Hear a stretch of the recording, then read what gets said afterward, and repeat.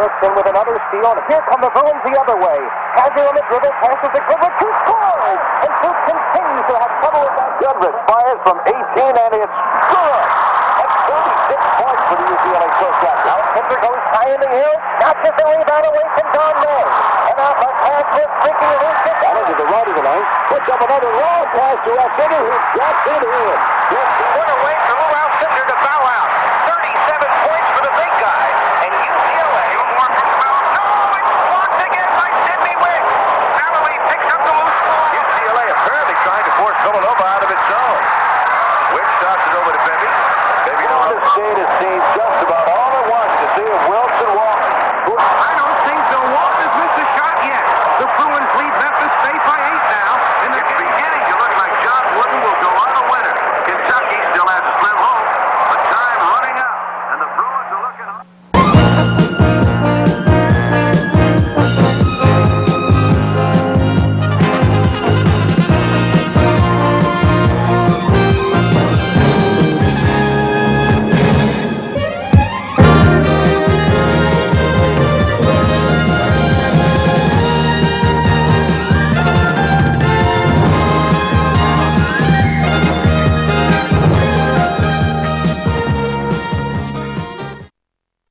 To this day, the names ring familiar. Walt Hazzard, Gail Goodrich, Keith Erickson. The year was 1964, and the Bruins were beating a path toward national acclaim.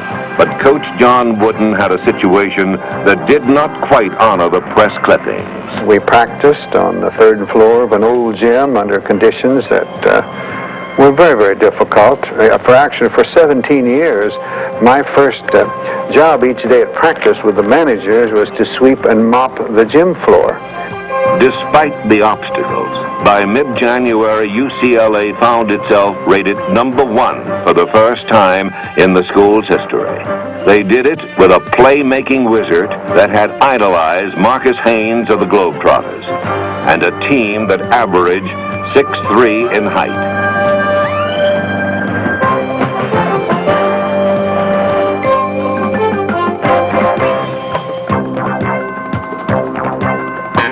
Number 42, Walt Hazzard, known today as Abdul Rahman Hazzard, was one of the flashiest, most precise passers ever to play the game. His style was initially contrary to Wooden's views of basketball, but he soon learned to adjust. I'll never forget, we played in the LA Classic my sophomore year, and I jumped up in the air and spun around in the air and threw the ball over my shoulder, and the ball went out of bounds. And as I was running back down the floor, I remember looking at the bench, and the coach was running step for step with me. He said, "We don't need Hot Rod Hundley. We don't need a Globetrotter. If you play like that, you'll be over here." And that kind of stuck with me, you know, because I didn't like to sit next to him on the bench. Hazzard, along with assistant Jack Hirsch, the forgotten man on the '64 Bruin team, are currently coaching at Compton College in LA and employing the Wooden philosophy. And you know what happens when they come in our place? It's going to be hot, right? It's going to melt. All right, let's work, man. We're going to do it. Wooden left nothing to chance, spending hours in practice drilling fundamental basketball. Fast break, fast break, fast break. You know, you run lane drills all day. And somewhere in the season, at some point, you realize, well, hey, I'm doing this automatically. And then you start feeling your conditioning, and you say, man, I mean, nobody's going to outrun us. And then you see this man walking around with his program rolled up, confident, cool, poised. And, you know, we became a bunch of cold killers. Really, I mean, that's what we were. I never went onto the court knowing I was going to lose a game. Never. That's what we were. Or be outplayed by anybody. That cool confidence took UCLA to the Final Four at Kansas City, where they beat Kansas State by 6 and prepared to face a taller Duke team in the finals. The Bruins reeled off 16 straight points during the first half. Gail Goodrich's deft outside touch and 27 points, plus Kenny Washington's 26 off the bench, gave UCLA a 98-83 victory, a 30-0 season, and their first national championship. Said Coach Wooden, "Now you are champions. You must act like champions." And so they did. The following year, the Bruins returned only starters Keith Erickson and Gail Goodrich, who would now be called upon as playmaker plus scorer. UCLA took their win streak to Illinois for the season opener, but they were demolished by 27 points. It would be one of only 2 losses they suffered all year. Again, Wooden employed the same high post offense he had used so effectively in '64. With assistant coach Jerry Norman constantly supplying counsel to Wooden, the two continued the full court press that seemed perfectly suited to the talent they had to work with. They were just admirably qualified to play the press. And the number 1 position, Goodrich is about as good a player as you could ever have. The number 5 position, Erickson, is the best I've ever seen to play that position. So each player had certain qualifications that made him work well in the particular position that I wanted to use them in the press. I had used the same pressing defense in late 1930s and early 1940s when I was coaching in high school. And I read the other day where some coach said that he'd used the press in the early 30s and 20s. Well, that made me chuckle a little bit, the zone press, because of the fact that the center jump wasn't abolished until 38, and you couldn't very well use zone press before the center jump was abolished, because the main strength of the press is setting up after a field goal is made. But when you take the ball back to center jump, why, it's not likely that you can have a very good press. With ease, the number 2 ranked Bruins coasted to the NCAA finals, where they were pitted against number 1 Michigan and their consensus All-American Cassie Russell.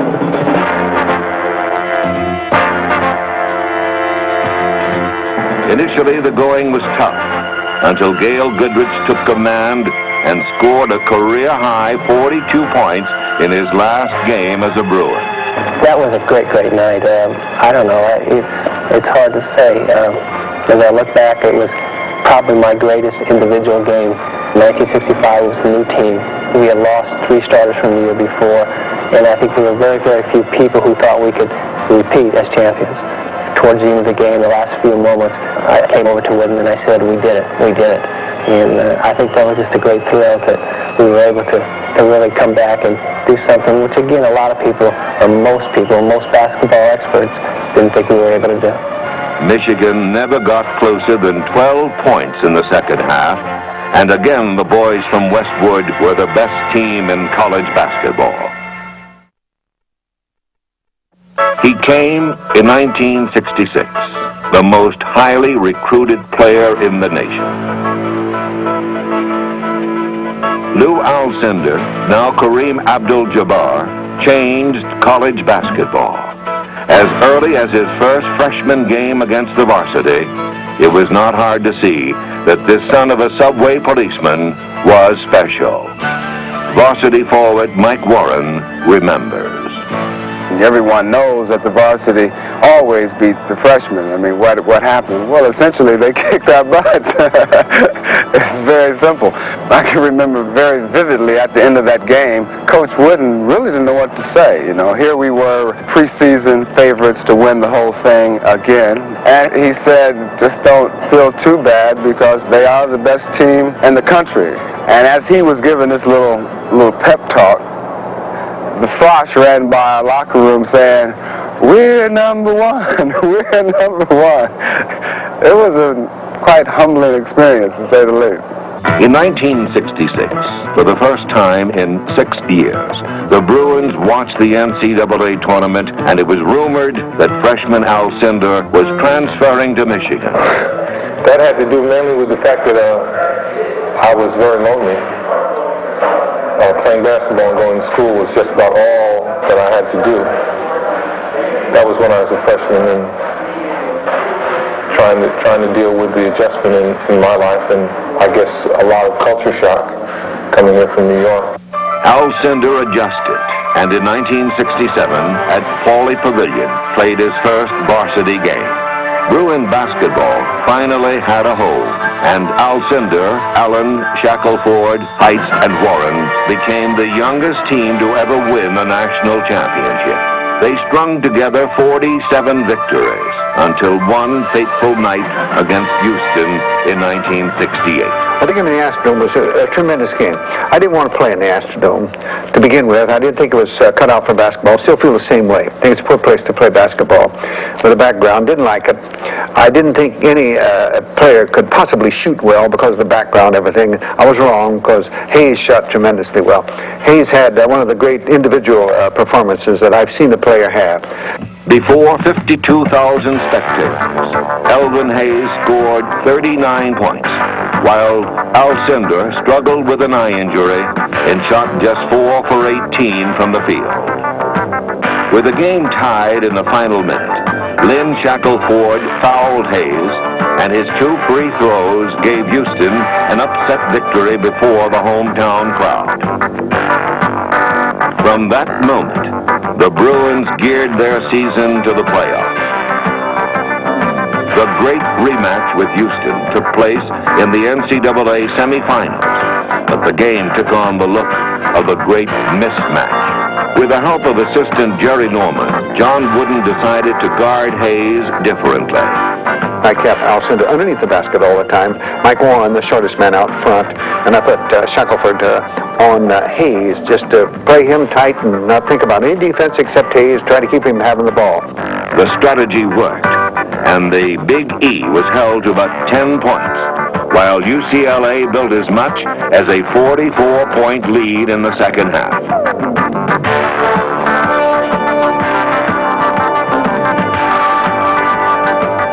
My team played a tremendous basketball game. I may be a point or so off, but I think if you look up the scorebook, you'd find that all starters scored, say, from 15 to 19 points. Everyone had a fine ball game, and I think it was one of the finest collegiate played basketball games, certainly by one team, that I have ever seen. Playing on the same floor as was used in the Astrodome game, the Bruins coasted to an easy 101-69 victory. Houston coach Guy Lewis called it the greatest exhibition of basketball I have ever seen. Now, only one obstacle lay in John Wooden's quest for a 4th title: Dean Smith and his North Carolina Tar Heels.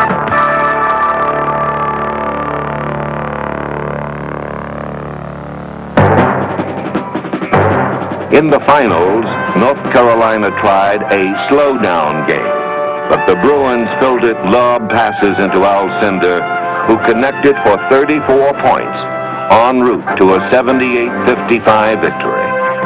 At the time, it was the largest winning margin ever in an NCAA title game.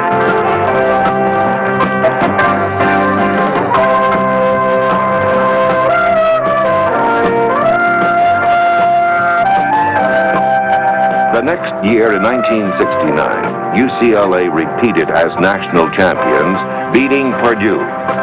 With 5 titles to his credit, Wooden surpassed Adolph Rupp of Kentucky, and Alcindor became the Bruins' top career scorer with over 2,300 points. UCLA had won 88 of 90 games during the Alcindor era.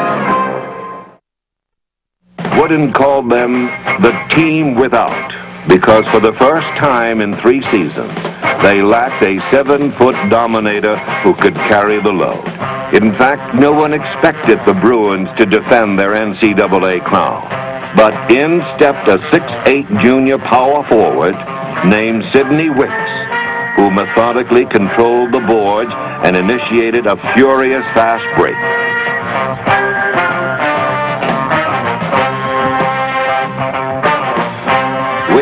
Steve Patterson and Curtis Rowe formed one of the most physical front lines ever seen in Westwood. But according to Coach Wooden, Wicks was the player that thrived on the pressure. Sidney was a tremendous performer for us, a highly spirited player. Has taken a bad rap in some ways, I feel, as a pro. I've heard those say that he wasn't a competitor. I consider Sidney to be one of the finest competitors I ever coached. He's the one that wanted to take the shot in a clutch situation. He'd get you the tough rebound in the clutch situation. He'd block the shot in a tough situation. I considered him a great competitor.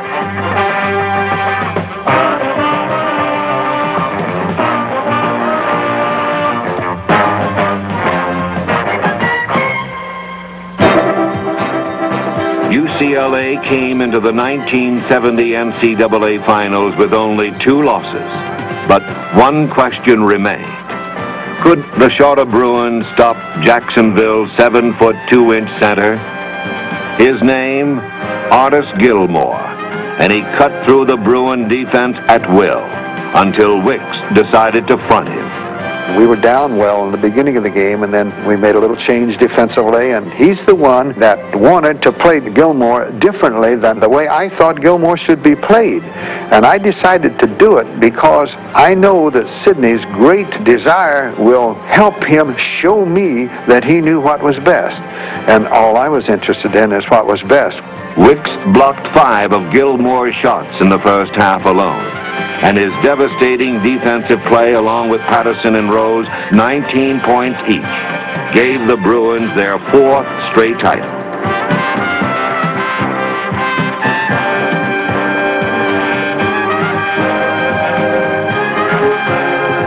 One year later, with 4 starters back from the previous season, UCLA defeated Villanova in the finals. At age 60, John Wooden had his 7th NCAA title and a phenomenal 5th in a row. 1972 marked the highest scoring team in Bruin history, and a squad that beat opponents by a major college record of 30 points per game. John Wooden had created a pulverizing basketball machine, but certainly not by conventional methods. First of all, he would never tell us about the other team. You know, we never know who was on the other team, you know, as like if they had a big man or guards or anything like that. You know, we had to read the paper to find out who we were playing against, basically. He only concentrated on what we were going to do. And then right at the last 10 seconds of every speech, he would say, "It's not important to me, boys, if you win and lose this game. What's important to me is that you can walk out of here with your heads up." And he'd be pointing his program at us, you know, and he'd say, "You know, the most important thing is to know you did your best at the end of every game, and that's what I want tonight." And then we'd go crazy and run out there and, you know, win by 50 points. The outspoken and politically active Walton was the spearhead of this young collection, and the fast break became their trademark. UCLA's current assistant coach, Larry Farmer, played with the Bruins' all-time rebounder, and he still remembers the pleasures. Bill made it very easy. On the defensive end, we funneled everybody toward Bill. I knew that on the boards, all I had to do was box my man out to keep him away from Bill, and Bill would get every rebound. Offensively, he made everything happen for everybody. If he was actively involved in the offense, just being on the court, making his presence felt, it made everybody that much better. It made it easier for us to all get the ball and have some fun with it. When practice was over, I wondered about Bill, whether he might be protesting the Vietnam War, and he might be down in the West LA jail, or he might be taking over the administration building, or might be lying down on Wilshire Boulevard, all of those things which happened to him at one time or another because he's trying to express his views. The views of their devotees were evident as UCLA sought their 6th consecutive championship. This one against Florida State in the NCAA Finals at their old stomping grounds, the Sports Arena in Los Angeles. Walton, Wilkes, Lee, Farmer, and Bibby had defeated Denny Crum's Louisville team in the semis. Ironic because while an assistant at UCLA, Crum had recruited Walton and Wilkes. Against Florida State, Walton scored 24, and Henry Bibby, the lone senior starter on the team, scored 18. Though the Bruins would defeat the Seminoles this day, it would prove their closest contest of the 10 championship victories during the Dynasty. However, this game's glory belonged to Silky Jamal Wilkes, then known as Keith, whose 23 points pushed the Bruins over the top. What I remember about the game is we were very nervous. It was in the sports arena, and Bill Walton, as usual, created a lot of problems inside, which allowed me to get open shots or get my man one-on-one, and it was just an incredible afternoon. The 81-76 win gave the Bruins 6 championships in a row and 8 overall. Word began to spread among the coaches that UCLA's dominance was hurting the game. That dominance continued as the Walton gang entered their 2nd NCAA championship game undefeated. On the line, a winning streak of 74 games that had eclipsed San Francisco's record of 60 straight. Memphis State fell victim this time to one of the greatest tournament scoring games ever.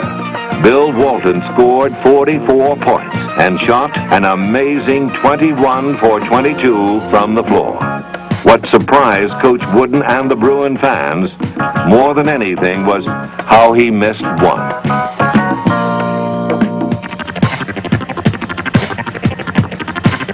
With a victory, UCLA became the first team to fashion 2 perfect seasons back-to-back. They had won their 7th straight NCAA championship and were still rolling, but the pressure to blow teams out became immense. It was such excellent basketball at UCLA that naturally the people came to expect it, and it got to a point where we just weren't supposed to win a basketball game, but we were supposed to win by X number of points. And that pressure got to be pretty strong, not just from the students and the area fans, but the media as well. Yeah, there was pressure by the fans, like to play well and win big every game, but hey, we should have. We had a lot of really good players.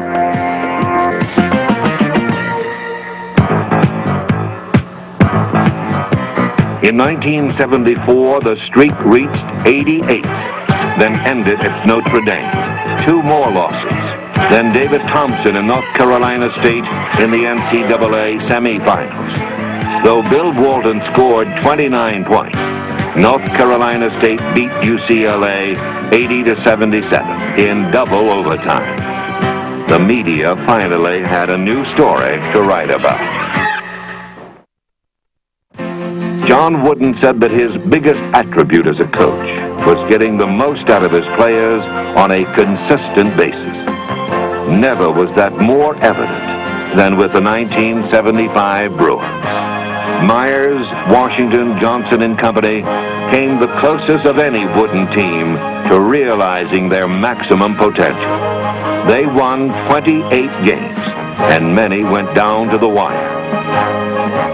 Against Louisville and Denny Crum in the NCAA semifinals that year, UCLA played in what some consider the best collegiate game ever.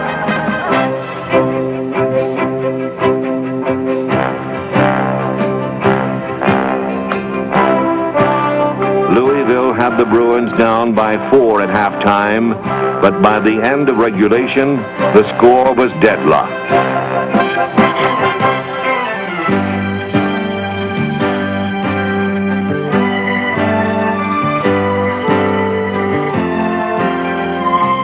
With the clock running out in overtime, Richard Washington saved the most important of his 26 points for last.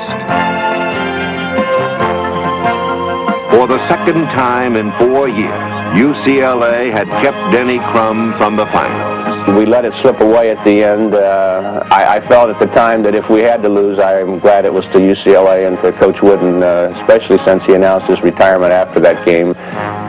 The national press wrote of Wooden's timely announcement that it was just a ploy to get his team ready to play Kentucky. Never entered my mind.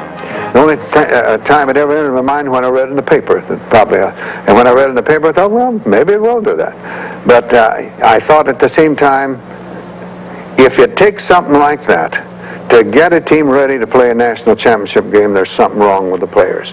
If playing for the national championship isn't enough, I don't think anything of the coaches retiring or trying to fire them up in any other way is going to do much good.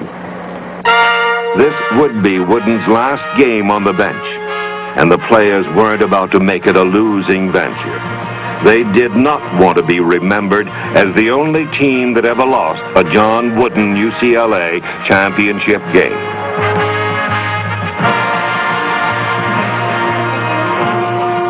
The Wildcats were formidable, but UCLA's 10th title in 12 years was imminent.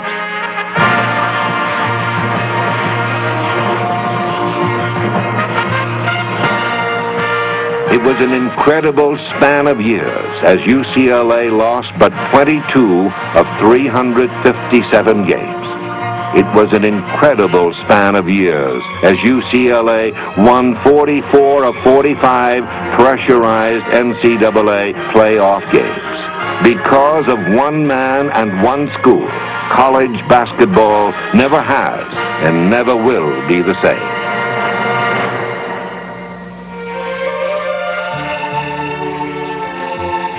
I'm never going to deviate from John Wooden. He's the god of basketball. The UCLA is special. The Boston Celtics, the New York Yankees. To have had that dominance for that long a period of time is something that I don't think will ever happen again. You know, the history stuff, and that's for sports writers. No one has done it before or since, and I doubt if anyone ever will. There are other schools that might possibly do what we did, but we did it first, and I think we will be remembered for it. Be quick, but don't hurry. Balance, mental, physical, emotional. Disagree without being disagreeable. You can't antagonize and influence at the same time. I don't want activity without achievement. Much can be accomplished if you're not worried about who's going to get the credit. Acknowledge a teammate after a score, even if you're surprising. Remember that you can't do anything about what happened yesterday, and you can't affect tomorrow except by what you're doing right now. Work today, forget yesterday and tomorrow.